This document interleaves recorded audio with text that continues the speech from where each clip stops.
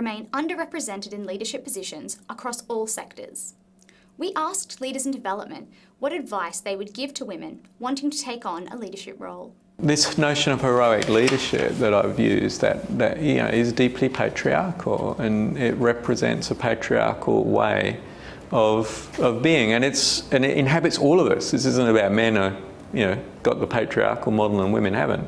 So I think any of us that are in big systems, and if we're talking about women want to become leaders, we might be talking about within big systems, and usually they're very patriarchal in the way they work. There's not a lot of space for collaborative leadership, emergent leadership, real an authentic bringing of ourselves into those spaces.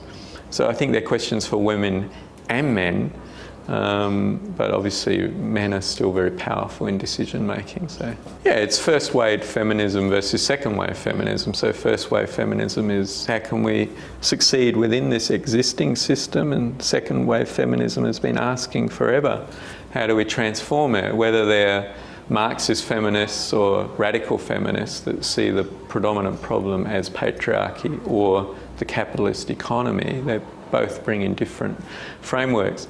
And men who are in this space are asking exactly the same questions.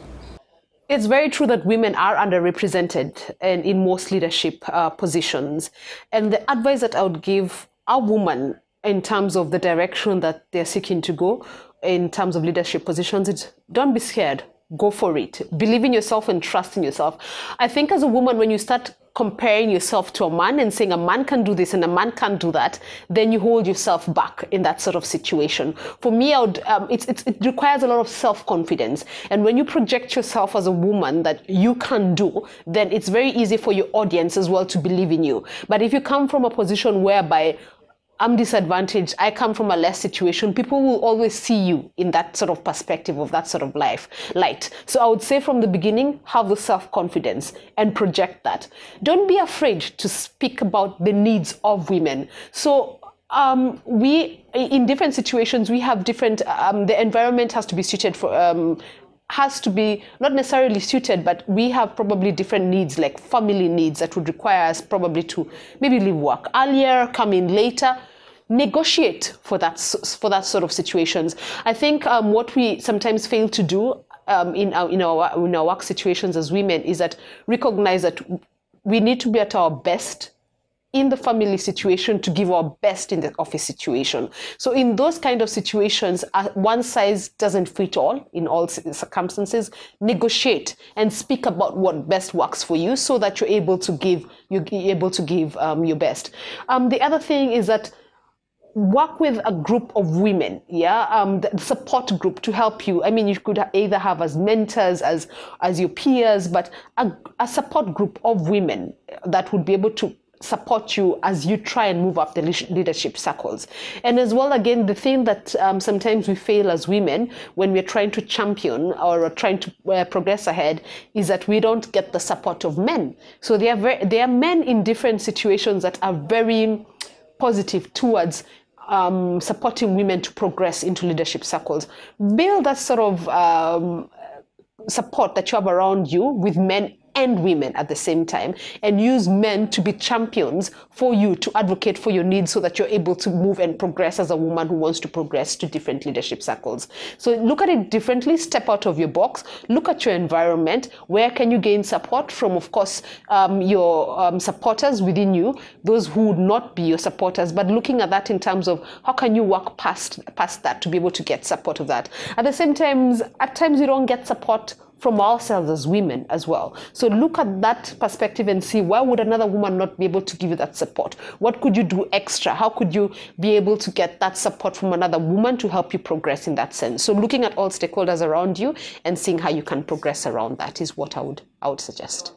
As a woman, never be scared to negotiate and speak up for your needs that best suit your situation. That's what I would say. I would say the first thing I would think of is know your terrain. I mean, whether you want to be in politics and governance or whether you want to be in the corporate world and on boards, you have to know your terrain. You have to know what the obstacles to women's leadership in these different areas are. So that would be my first advice. You have to know what the challenges are to having more women in positions either in the private sector or in the public sector. Identify them, whether it's an issue of culture, because in our case in Nigeria, a lot of times it's just plain patriarchy, whether it's the use of religion, interpretation of religious text, and in Nigeria we successfully do that with both the Bible and the Quran. We use verses from both religious texts to keep women out of leadership positions, saying that our religions don't allow for women in leadership positions. Never mind that in the Islamic context we have Pakistan and Indonesia as examples of where women have led and they've been Muslims. So you have to understand your barriers to leadership in your terrain. So I think that's a key one. In Nigeria, for people who want to go into politics, it would be that, again, politics in Nigeria is the biggest business. It's the most lucrative business. It's the fastest way to be wealthy. And so the men want to keep this space to themselves naturally.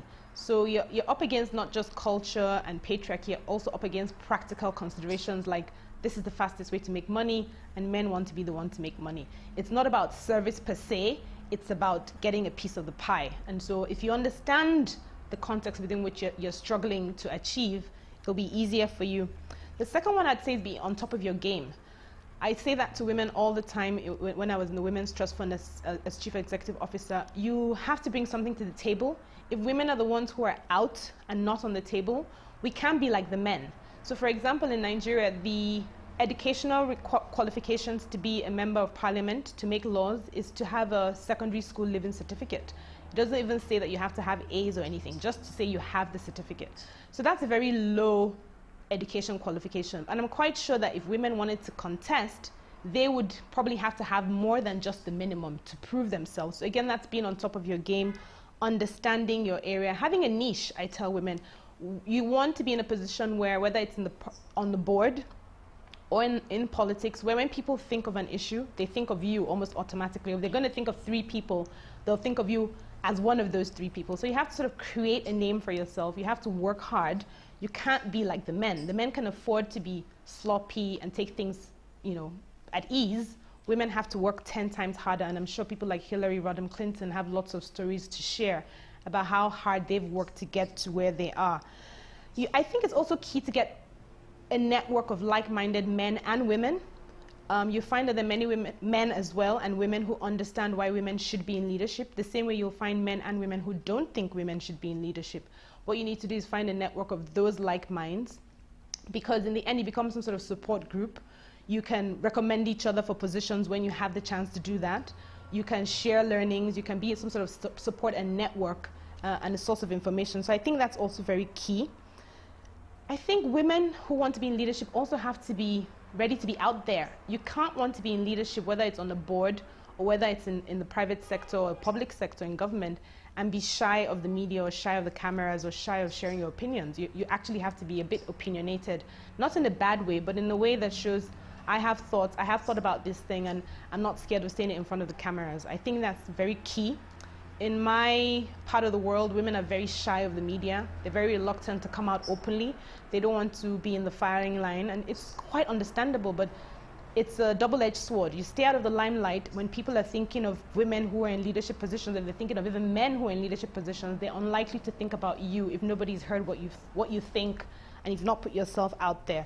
So I tell women, write. If you think your talent is in writing, pick up a pen, write an article, opinion, write open letters. Men are always doing that. Put yourself out there and make yourself an expert or a thought leader in one aspect of work and flog it to death.